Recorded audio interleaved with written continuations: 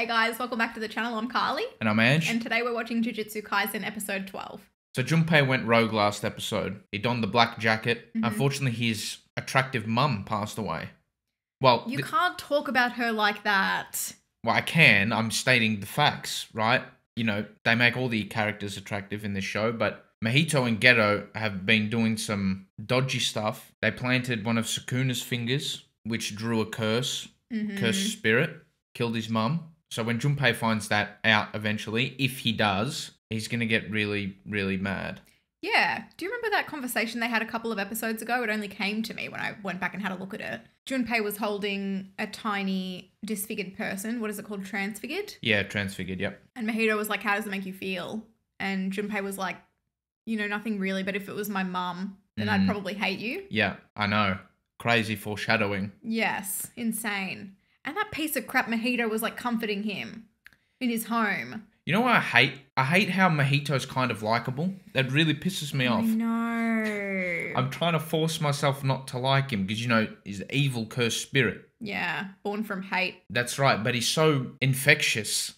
It's infuriating. Good villain, though. Yeah, he is.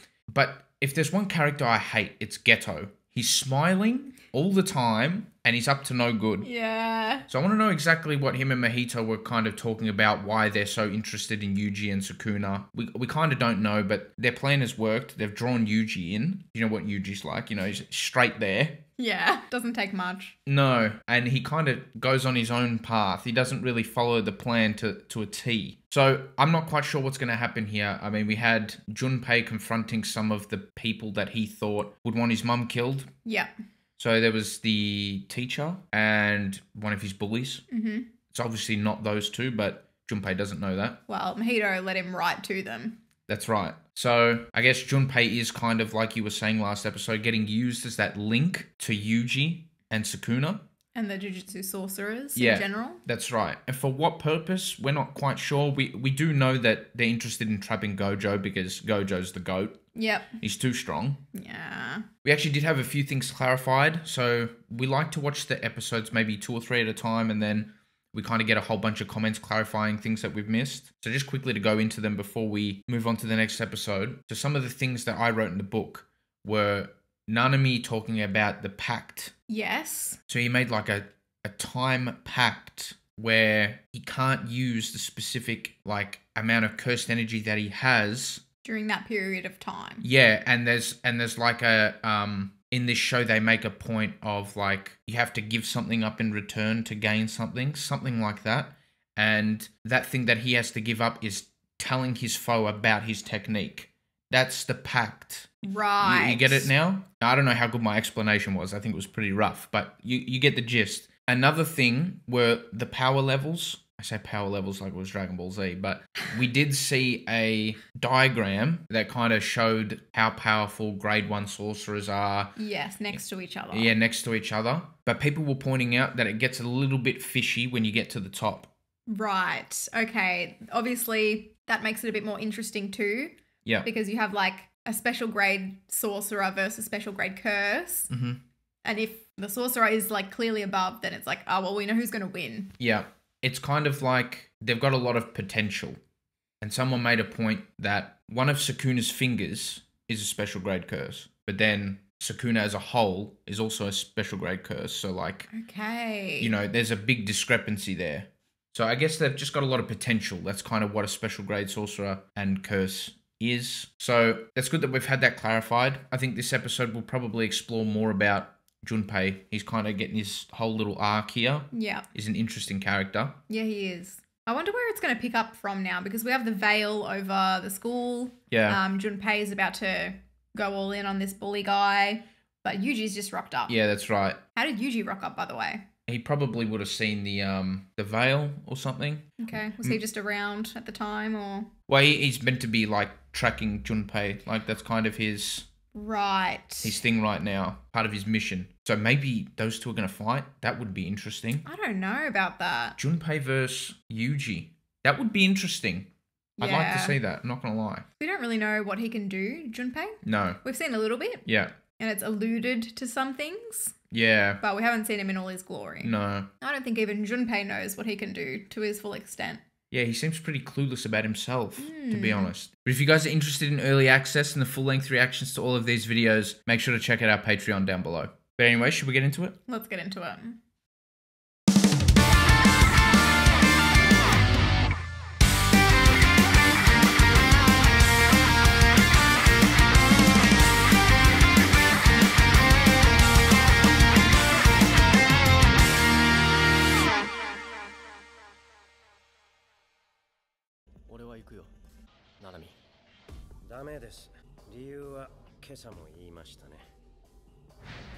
Oh, so he's gone against him.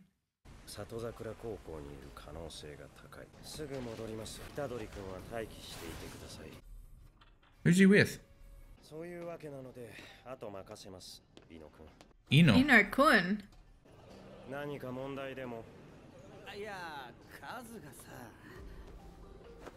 Who's this dude?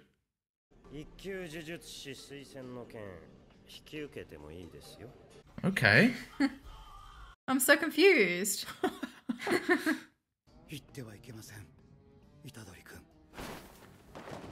Oh, he totally rebels. This guy's been through it. Seriously. YUJI. Poor dude. Oh. To you someday. It's giving me Attack on Titan vibes. Sounds like Lose Yourself by Eminem. Oh, yeah. That would be fitting, wouldn't it?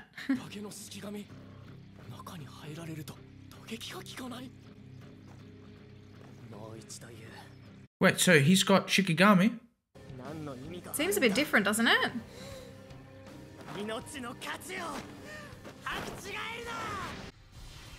The voice acting there. Oh, dang. He's clearly chosen his side. He's just lost at the moment. Right, that's the purple blotches. Oh. It is Shikigami, you're right. I said that ages ago. It's actually kind of cute.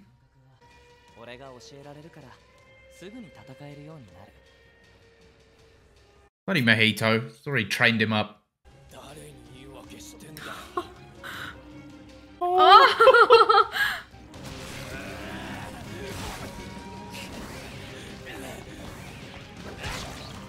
Oh, it's doing nothing to it.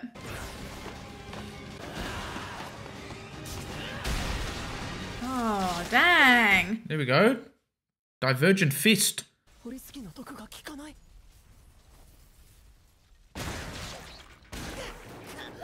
Moondrag? I would have called it electric jellyfish, personally.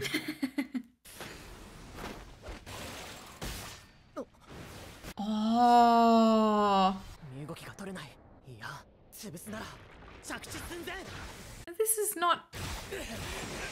This is not him.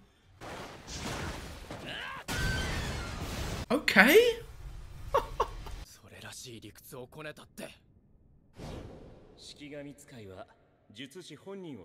He's so damn cool.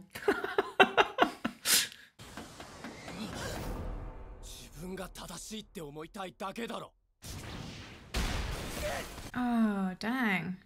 Smacked him all the way up to level 1.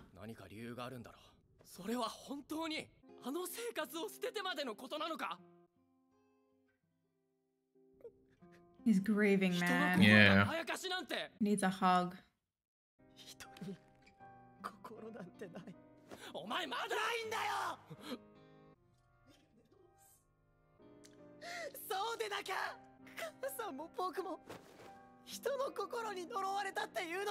Next level voice acting. Mm-hmm.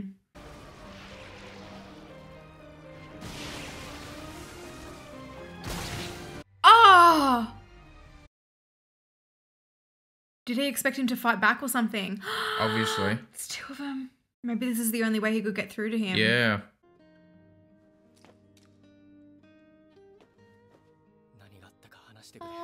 Let's go, YUJI.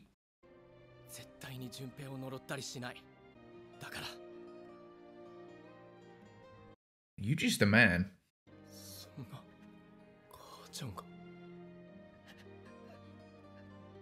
Oh, he didn't know. Yes, yes, go.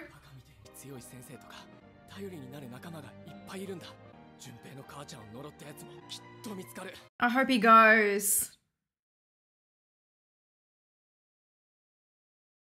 Oh.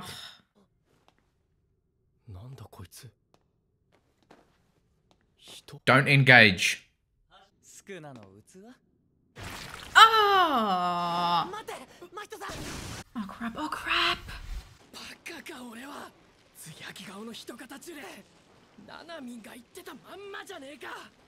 He What's did his arm warn you. doing? He did warn you. Oh. No. No. Don't know about that.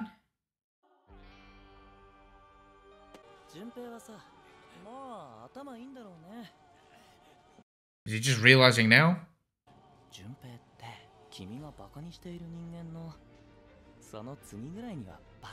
Wow. I didn't expect the betrayal to happen straight away. He's just whispering poison into his ear all the time. Oh no! You're kidding! Can he turn him back? Oh, he's a I crocodile! don't know if that's a crocodile, but...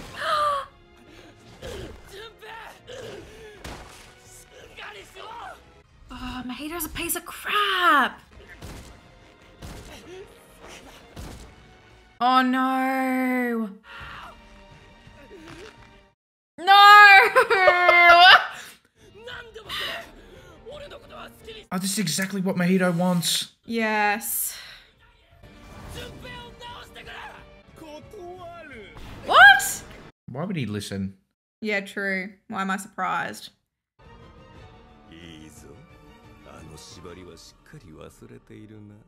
Oh no. Mm-hmm.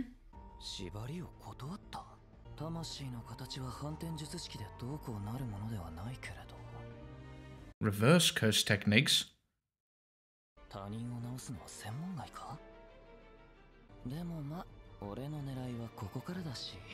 What? I'm sure we'll find out in a sec. So they're interested in his healing capabilities or something? Is that what I read there? Oh no. What is going on? Oh. Poor Junpei. Oh no.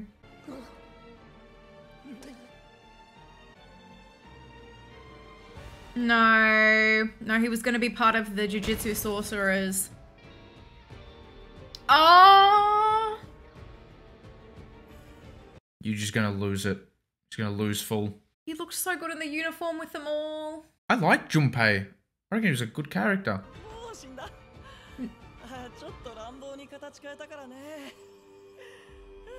He's not dead, he can't be dead. Finally, someone did it. Ooh, the music!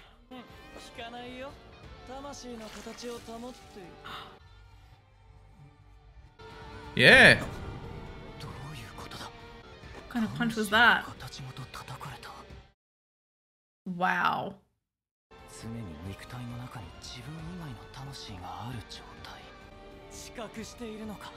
Oh, now he's excited, of course.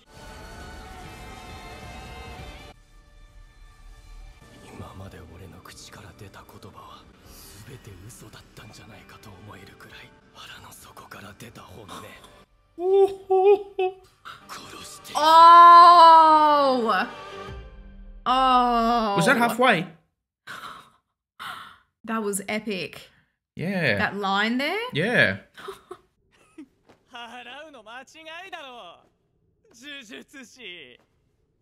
He said what he said.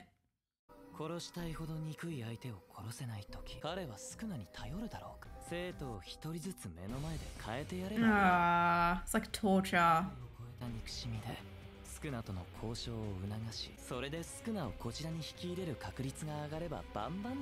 Oh, trying to recruit. I feel like Sukuna can't be recruited. Go off. Dude, the animation looks epic. Never seen him like this. Does he have wings? Yeah. Oh my gosh.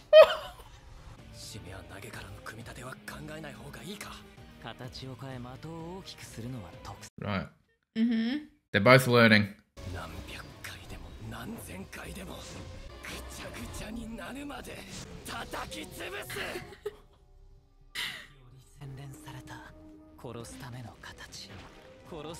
Oh no.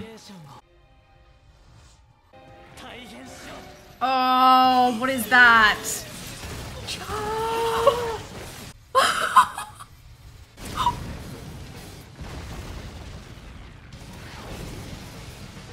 Oh, dude, this is epic. I have to say. Oh my god! Oh! Ew, it's like attached to him still.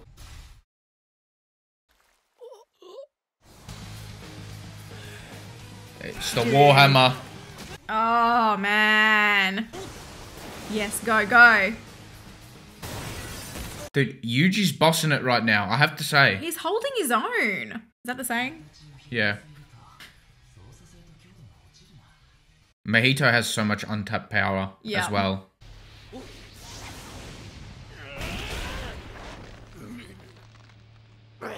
What? Oh my gosh, he loves it.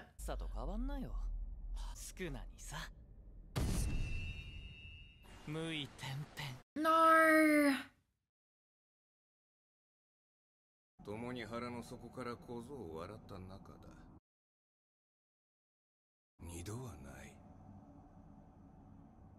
It's Threatening him. Is Sukuna the alpha here? Yeah, Skuna's the toughest.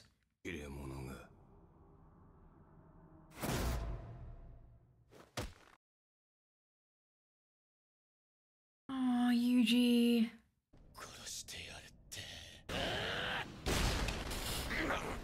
Oh my gosh. I bet he's smiling. I bet money that he's smiling, that bastard.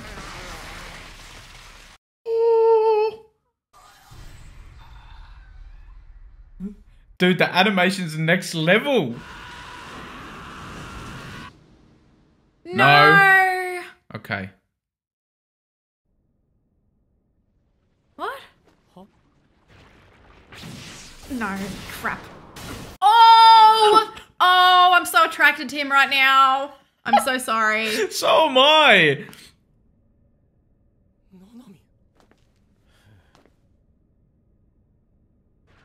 He's so pissed with Yuji though. Oh, yeah. How is he fine? He's got like 5 holes in him.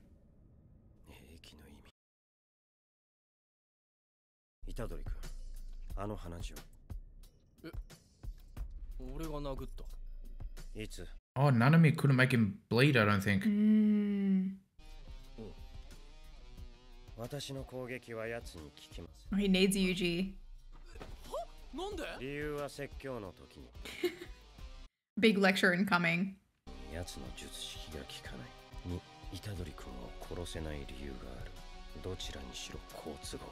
Oh, they're gonna team up. I don't think that's gonna happen, but I'll enjoy seeing don't them end try. the episode.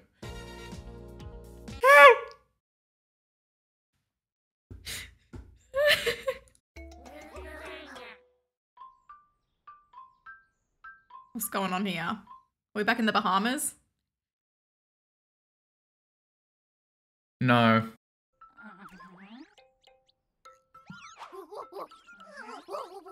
No.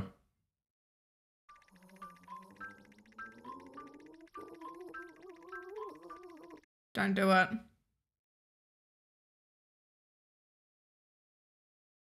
Oh no. No.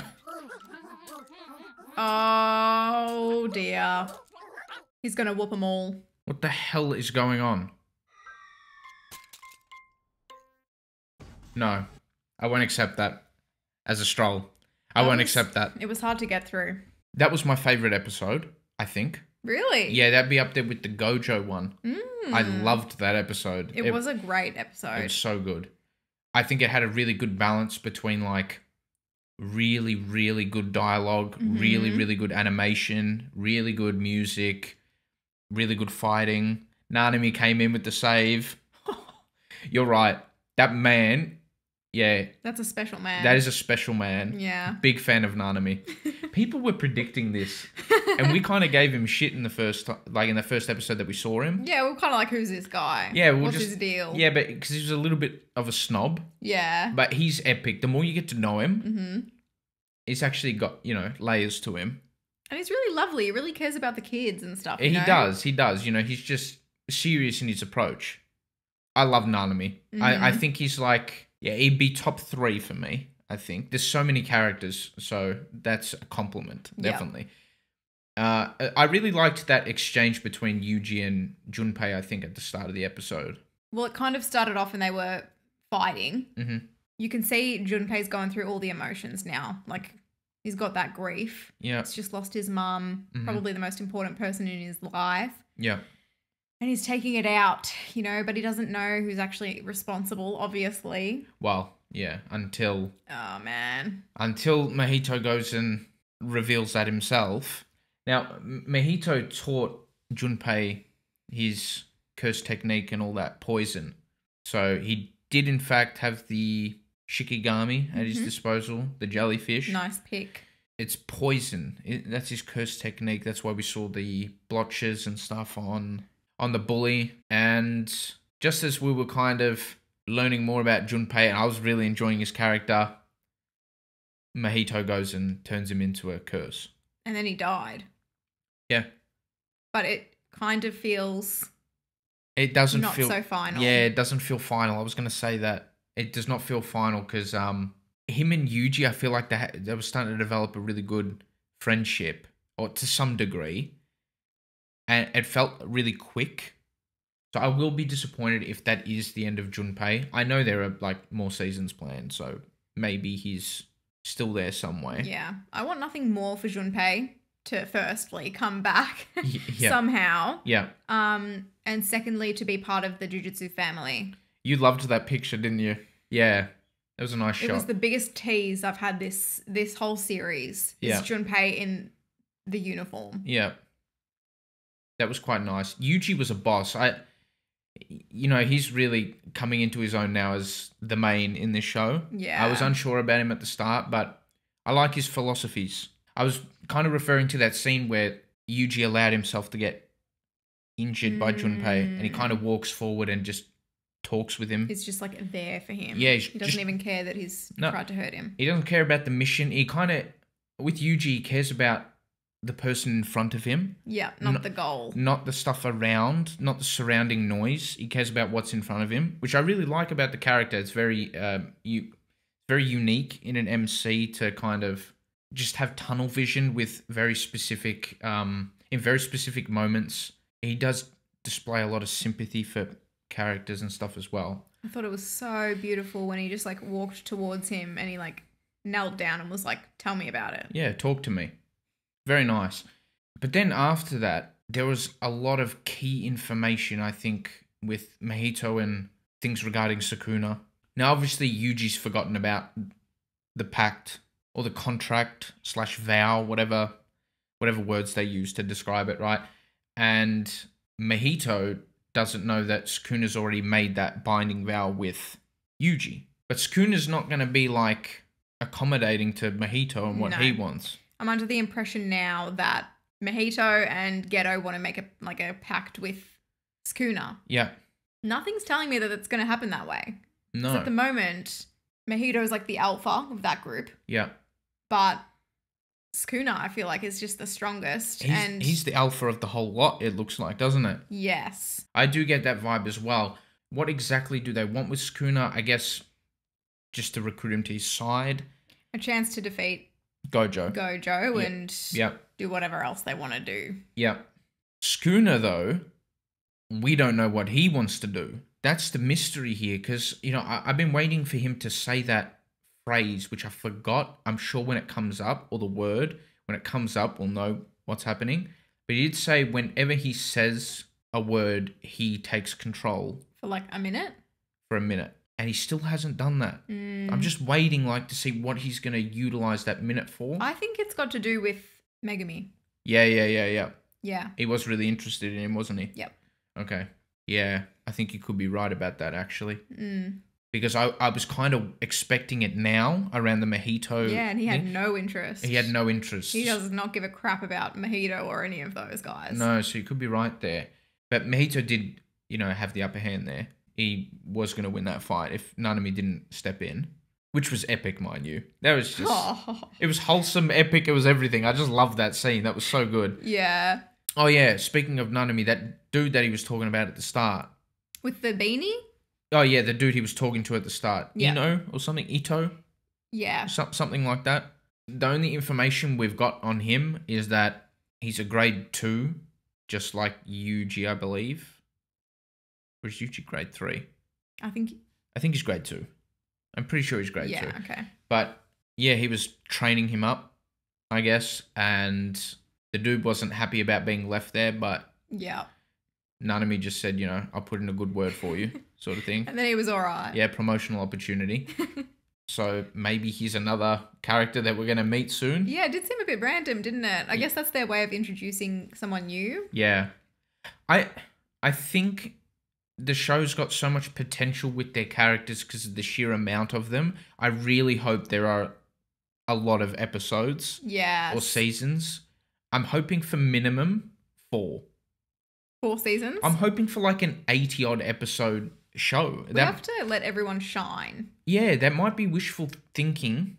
80 episodes is quite a bit, but I guess we don't know how this season's going to end, so it's hard to say. It's whether or not there's a lot of story left. It's whether or not the manga's finished. Yeah, that's true. But I think with the amount of characters that they have, I just hope there are a lot of episodes to go with that, rather than the characters just be like a footnote and forgotten about. I do feel bad for Ijichi. Yeah. He seemed so done when Yuji was just like, see ya. Well, he's doing as much as he can. Like, he's kind of powerless to stop these sort of people, but... Yeah. I reckon he's doing a great job. He's trying. He's trying to keep everyone in check. Yeah. Yeah. He's a nice guy. He needs a holiday. You can tell. He does, 100%. So it was interesting at the end of the episode where Nanami was like pondering on why Yuji could hurt Mojito or like make him bleed. He was saying that Mojito won't hurt Yuji because of Sukuna, or he can't injure Yuji because of Sukuna. Now, is it both?